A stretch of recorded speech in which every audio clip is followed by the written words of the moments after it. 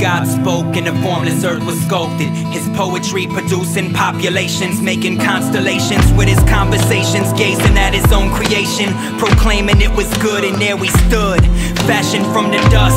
With authority he orchestrated organisms in every single cell in every ecosystem.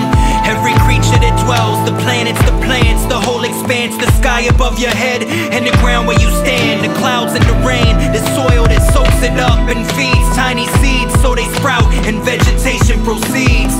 Infinite wisdom intrinsic within him, self-sufficient, intricate systems begin and end with his decisions. Lofty, out of reach, how he procreated with speech, so it's appropriate for us to be completely in awe.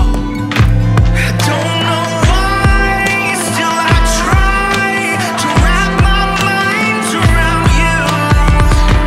Your thoughts are higher, your ways are better, and I'm in awe.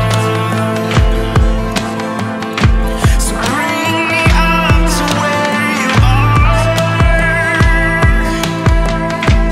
Bring me up to where you are. It's evident in creation that God is the primary cause, the origin of all scientific laws. Everything else is secondary. The very breath that comes from lungs is caused by the fact that God is involved. One must begin with the mind that was given to him to even believe he's evolved. I'm in awe when I think about quantum mechanics and the rotation of planets. So the exact calculation of the universe is permanently impossible to manage. How photosynthesis takes place to perfectly convert the vividness of light into chemical energy for the purpose of maintaining and giving life. Intelligent design doesn't even begin to define his creative craftsmanship. Any attempt to align the mind of mankind to divine is insufficient and inadequate. It's too lofty and far beyond us that God would not remain anonymous, correspond with us, and out of all of God's creation would become fond of us. I don't know why, still I try to wrap my mind around you. Your thoughts are higher, your ways are better, and I'm in awe. So bring me up to where you are. Bring me up to where you are. But worth, value, and beauty is not determined by some innate quality, but by the length for which the owner would go to possess them. And broken and ugly things just like us are stamped excellent with ink tapped in wells of divine veins.